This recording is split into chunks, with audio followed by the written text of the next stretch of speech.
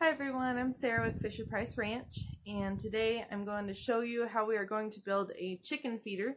It's going to be goat proof and mess proof because they're making a huge mess right now, and they are in our quarantine pen, and when we do have goats in here, we have to be real careful how we feed them so the goats don't get into the chicken feed.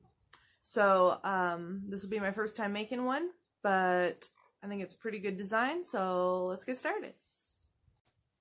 So this is a feeder that I bought from the store, and they're supposed to eat out of the bottom, and as you can see, they are making a mess. That is all chicken food. What they do is they claw at it and fling the food everywhere and make a huge mess. So I refuse to feed them until they've cleaned up their mess. They're going after all the good stuff in the feed and save the pellets for later. So I'm not going to feed them until they've cleaned up their mess, but we're going to add the feeder. We're going to put it behind this little ladder. That way it also helps prevent the goats from getting back there when there are some in here. We did build a new chicken barn. I haven't finished the video yet because, as you could see, it's not done. We've still got walls to put in, but definitely keep an eye out for that. Alright, so we have like a junk pile back here of all scrap wood and stuff like that. So what we're going to use is some old cabinets, and we'll just cut them down to the right size that we need. Alright, so I've got all my scrap materials here, and I've decided that this piece is going to be my base. So that'll give me an idea of how big to cut all the other pieces. Now, since we are reusing items, it's always best to clean up your surfaces of screws or nails before you get started. 2 reasons you don't poke yourself. Second reason is they aren't stuck in there that you didn't see and poke an animal.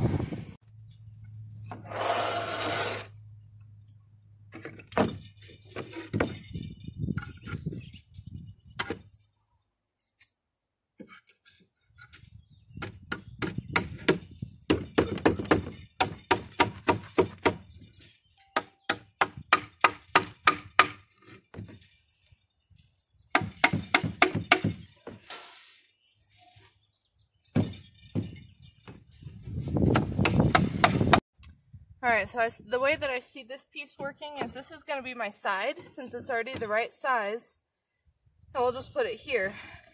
But since there's gaps, the wind is horrible today. Since there's gaps, right here I can stick a finger through, or I'm going to break this piece off here.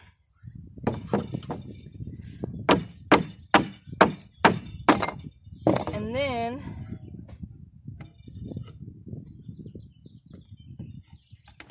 looking at it again, we'll break off this piece, or I could bring it on the inside and maybe do it that way, and then I've got a good sturdy base if I screw from the back side into here. Alright guys, so I got everything cut and cleaned up of all the different nails and sticks or stickers and stuff that were sticking out. So I'm in the chicken coop because there's no wind in here. Alright, so this is our bottom. And then I cut these little pieces off an old rail that I had from a porch. So we're going to put those in the corners for support and to screw the sides and all that too. So our first side, I'm going to have to turn this because otherwise I'm going to block it with my first one. Okay, so our first one goes right here, and it's just going to slide all the way up to there, and we're going to put a board right there, and so I'm going to go ahead and actually, oh my gosh, almost get hit in the head with the chicken, but I'm going to put this on here, and I'm going to go ahead and do a couple of screws on both of these. So, move that out of my way. Try and get this as even as possible. But I'm going to put that on here, and then another one on this side. And try and put them level with the floor of it. See if you guys can see that. Okay. So then we're just going to take some short screws for these ones.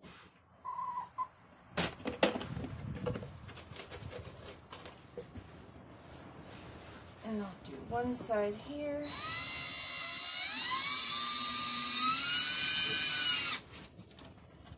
Make sure it's level.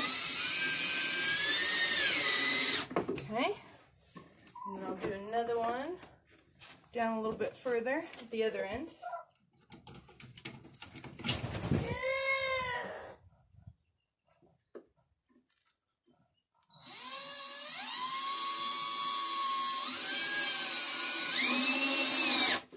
Okay. And then we're going to do the same thing on this side.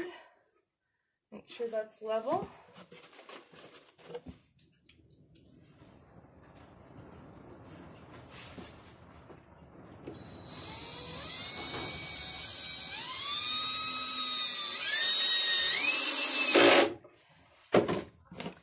And one on the other side, and then I'll show you what it looks like.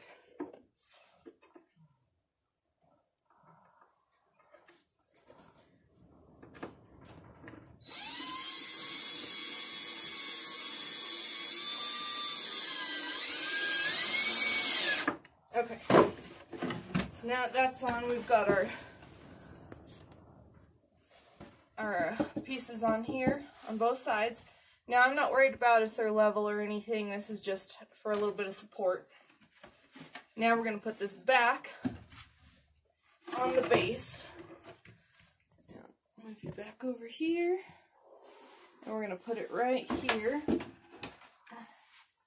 Okay, and hold on, guys. I'm sorry. I'm not thinking this through very well as to where to put the camera. Alright, so now you guys can see that. So then what we'll do is we'll put, and I already screwed up. I didn't leave a gap back here for the back. I guess I could put it on top and it won't matter. I'll just have to make sure to do the exact same thing on this side. So I'm going to get that far. Alright, so I got the 3 sides on with the support pieces, and the bottom is screwed to that, so now it's one solid piece. And now for the front, it's a solid piece, except I cut a small slit that's about, I'm going to say 2.5 inches this way, and then the length, almost the length of this, the width. So, then what I did is on the back side, the inside of the feeder, I put this little lip on there. So they'll stick their heads up underneath. This will block all the feed from falling out, and then they'll eat out of the bottom of that. Now because that hole is so small, the goats can't get in there. So it should prevent the goats from getting into the chicken feed.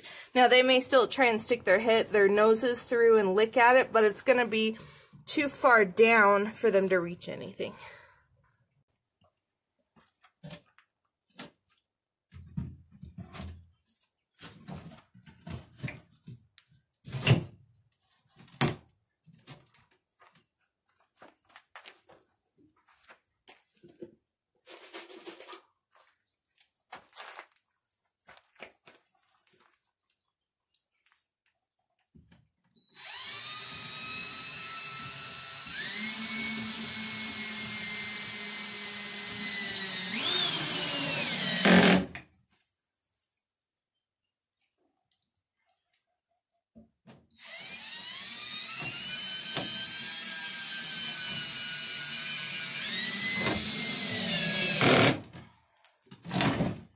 Now you want it nice and tight so there's no holes anywhere for the feed to fall through.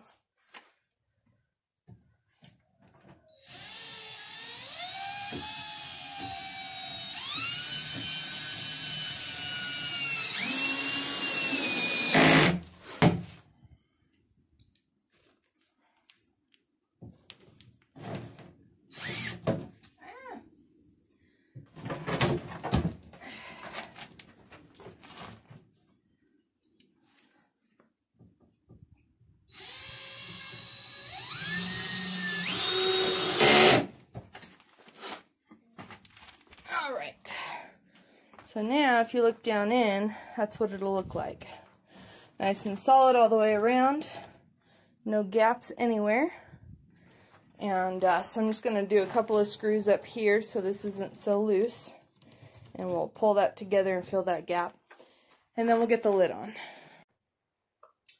Alright, so this was part of the cabinet and it had a door on here, so it already had a little hinge. So I'm just going to use the existing hinge and put it right on top.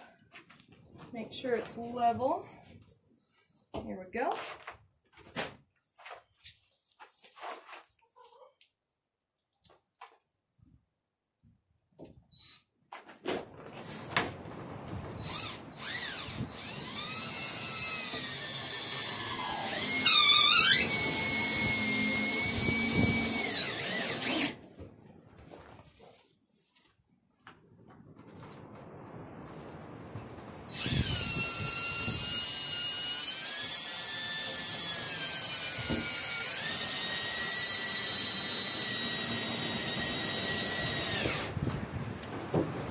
And we'll do one in the middle just for extra support.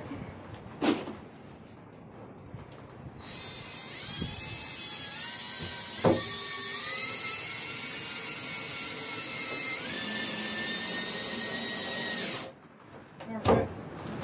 And now we have a lid.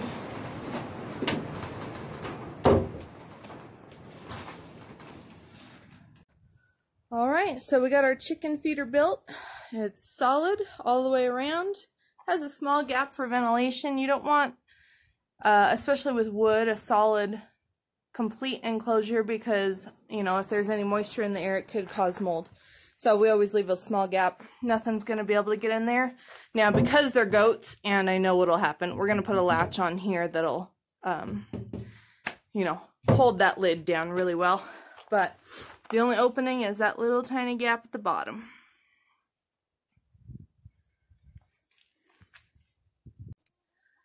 Well, it was bound to happen. I got all the way done with the project. I had to make one last adjustment. And, yeah, got my thumb pretty good. But it's done. Here's a quick video. I went ahead and filled a little bit in there just to make sure it worked. I had to add a little bit to each side just because it was too wide. And they could pull the pellets through on the corners a little too easy. So I just covered the corners.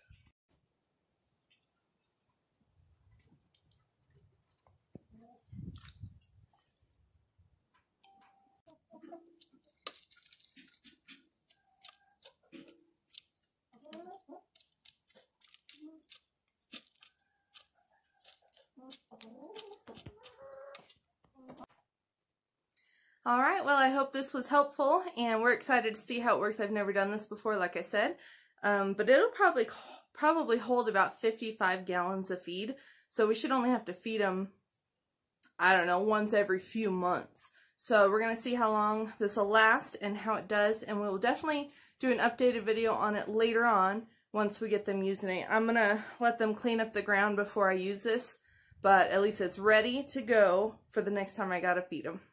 Alright, well, make sure to hit that subscription button for more videos, and we'll see you guys next time.